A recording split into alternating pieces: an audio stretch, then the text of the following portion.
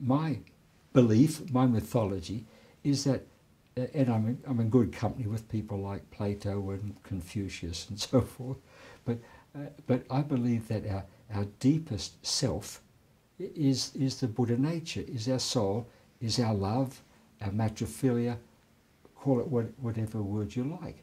Once you discover, just for an instant, that you have a soul, then everything else, doesn't mean everything else is perfect, but it sort of fits into place.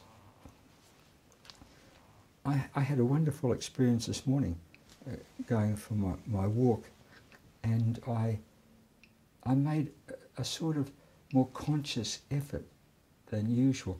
I always, if I'm photographing a bit of a tree or a twig or this, I'm always having that relationship.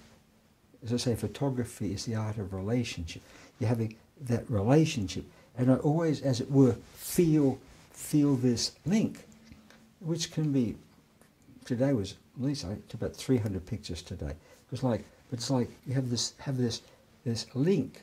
But today I was even more conscious of saying, yeah, that branch, that twig, has a soul, for want of a better word, and to relating specifically to that. That's what I think that the portrait photographers miss. They don't go for the soul. They go for the appearance. You get Churchill with his cigar, and this one and that. But and to a Cartier-Bresson, they're going for that. They're not going deeper inside. Who is really there? Well, who is? The Buddha's in there. Whoever you want to call it is in there. And that's what you've got to try and relate to with every photograph or with everyone that you're working with in life.